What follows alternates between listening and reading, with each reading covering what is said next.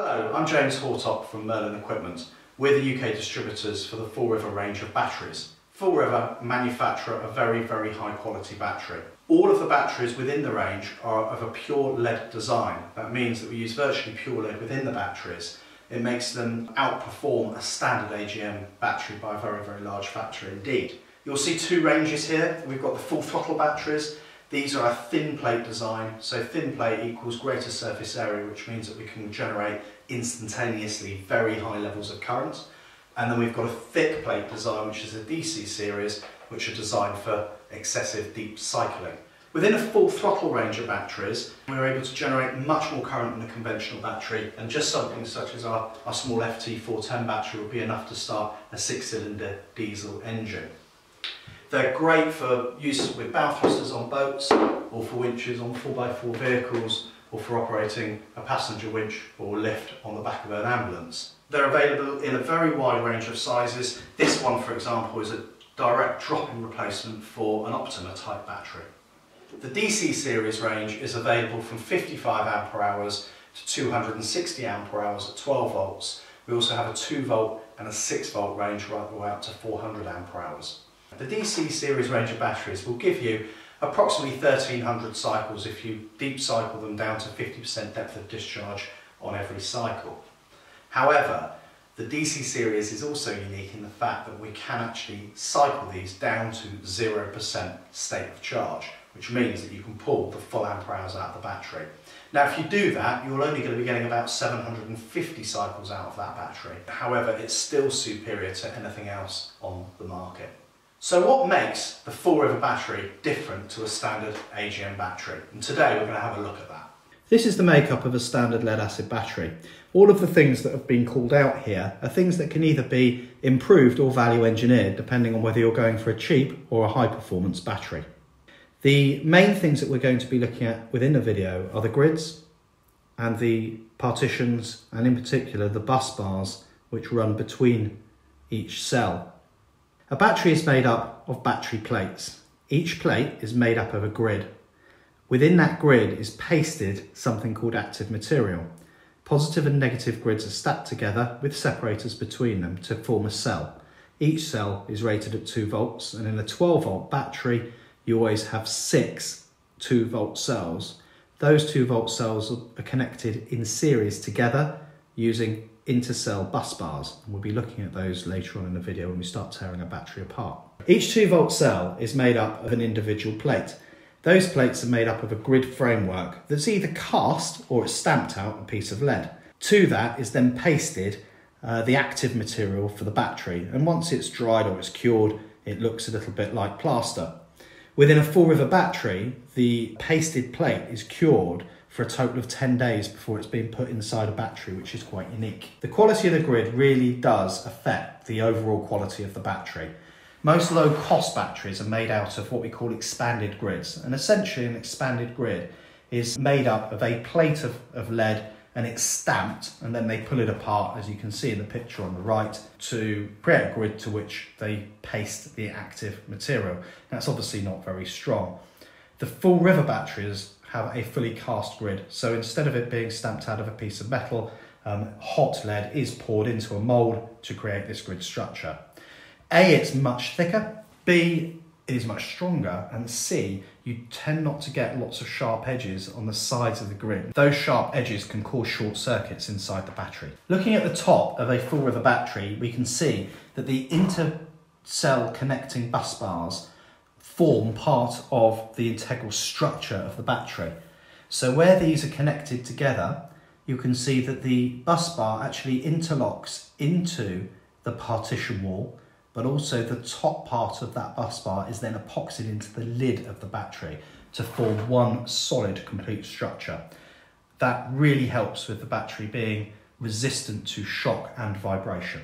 All Fullriver batteries have the following features, and that doesn't matter whether or not they're within the full throttle or the DC series. They use 99.98% pure lead. That gives the battery a very low internal resistance, which means it will charge much faster than a conventional battery, but also it gives the battery the ability to deliver very high current instantaneously. So it makes them very good for starting engines and also running inverters or bow thrusters or winches. Now with most batteries, the grids are pasted and inserted pretty much straight away inside the battery. With a Fullriver battery, they are cured for 10 days within an oven. That helps the active material to adhere really closely to the plate itself and stops it shedding. Within the battery, all lead materials are exactly the same so that you don't get any galvanic corrosion inside the battery. Oversized, integrated and over the partition bus bars. The cases themselves are epoxy sealed with high PSI, high pressure valves. It means that the battery can operate at a higher temperature without losing electrolyte, which is the thing that starts to kill AGM batteries. Really good high quality terminals and connection hardware. We give you a full 5-year warranty with the battery as well. Some of the other benefits that you get with Fullriver batteries is because of the low internal resistance, that the batteries can sit on the shelf for a very long period of time without self-discharging. They can be mounted in any orientation, so on their sides. However, we don't recommend them being mounted upside down. They're designed for high vibration environments, but also they're safe for use in human occupied compartments. So they're quite safe to be put underneath a berth on a boat or on a motorhome, for example. They're also IATA approved for air shipping. The full throttle batteries are our thin plate design battery, and we use them for either semi-traction use or cranking. And it'll be subject to another video, but we're going to be demonstrating just how big an engine one of those very small batteries can start. The batteries are interchangeable with Optima, Red Flash and Odyssey brands, and the range runs from 8 amps all the way up to 225 ampere hours with over 30 different models. The Fullriver DC Series battery is designed for heavy duty deep cycle applications, and we can give you up to 1500 cycles from a 50% depth of discharge. And uniquely, they can be discharged to 100% depth of discharge without damage. And we provide a 5-year warranty for marine and vehicle use with the Fullriver DC Series battery. So now we're going to have a look at cutting one open. So you've seen the theory behind the difference in the batteries. So now what we're actually going to do is have a look at what's really inside them by doing something which we would recommend that you don't do at home, and that is a tear down of the batteries. Okay, so we've removed the tops off both batteries. We'll start having a look at some of the differences. Firstly, on the outside, what you'll notice is this is a polypropylene case, this is an ABS case. What's the difference between that? One is much stronger than the other. This prevents cells moving about. Now, cells moving about is a bad thing because it promotes active material shedding from the plates. The lid of this battery is heat sealed, you can see that. The lid of the Fullriver battery is epoxy sealed. And then when we actually look inside the lids, you can see some quite significant differences. Firstly, this lid, as we said, was epoxied in. You can see the epoxy within the battery itself. That means that it's hermetically sealed, which also means that we can set the valves much higher PSI rating to a standard battery. The batteries get hot when they discharge and charge, and that rise in temperature creates a rise in pressure. So the higher the settings of the valves, the better. Unfortunately, I've managed to cut straight through the middle of them as I took the lid off this battery, but one of the things that we noticed straight away with the Fullriver battery is that these bus bars, the interconnecting bus bars, go over these cell partitions, and you can see that they go in, they actually interlock with the tops of each partition and then into this area here where they're sealed with epoxy again. So it makes it a very strong structure, and it stops those cells moving about. On the other battery, on the other hand, you can see there's no such thing as that. Basically, these just are clipped onto the top, and you can see the cells moving around straight away, but also the flexibility of the case. And it's that flexing that causes problems for batteries to shed their active material. So I'm going to take a look at actually what the plates within the batteries look like. Now, I'm going to start with our standard battery, if I can get one out. Just try pulling on the edge there, not flicking acid all over the place. Oh, there we go. So this is the grid of the standard battery, and we were talking about expanded grids and cast grids, and you can see straight away within this battery what's occurred.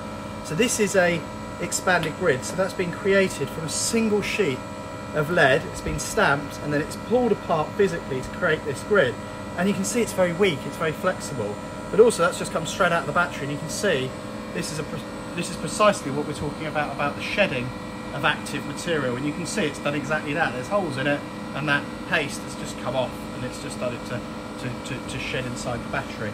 The Fullriver battery, on the other hand, let's see if we can get one of these out. It's slightly more difficult. There we go. So this is the Fullriver whole cell pack coming out in this instance, but I don't know if we can see this. It's probably a little unfair. This is an older battery than this one. This is at end of life. It's not a brand new one off the shelf. But basically you can see the difference in the cell there. If I can pull that off. See how much thicker that plate is. So it's a very thick plate. It's cast, so it's hot cast. Now by hot casting it, we don't get any of the sharp edges that are caused by stamping it out, so that doesn't tend to wear through the cell wall very easily. But also, once this is pasted with the Fullriver paste, this is then put in an oven for 10 days to cure properly. And you can see even in this battery, which is end of life, and I'm manually moving that, it's really quite difficult to start getting it to break apart. You can see within this battery, this is a really good example of shedding of active material. You can see that the active material is actually left there as I've pulled it apart. And you can see the difference, as I say, with the grids. This is actually quite a good grid here. So you can see how flexible that is in comparison to the Fullriver one, which is highly inflexible in comparison. Probably going to absorb glass mat off that, we'll see it. You see it's not flexible in the same way. There really is your difference, and you can see the amount of lead in that plate versus that plate, and that's where your cost difference and your performance difference, of course, comes from. The other thing which you will notice here is that within the Fullriver battery, the cells are highly compressed. It's really quite difficult to get those out. Again, being held in place amongst a very thick battery case to stop them moving about. And you'll see on the standard battery, they're much more flexible and they're going to move about. Again, quite a significant difference when it comes to preventing the shedding of active material. So many people ask me, what is the difference between a standard 50 quid battery and one of our 150 quid top of the range Fullriver AGM batteries? Well, hopefully today you've seen what that difference is. Now, if you'd like some more information, please take a look at www.merlinequipment.com or give us a call on 01202 697979. I'll be very happy to take your call, one of my colleagues will, or if you're in the Exeter area, please pop in, come and have a look at our showroom. We'd love to show you around. Thank you.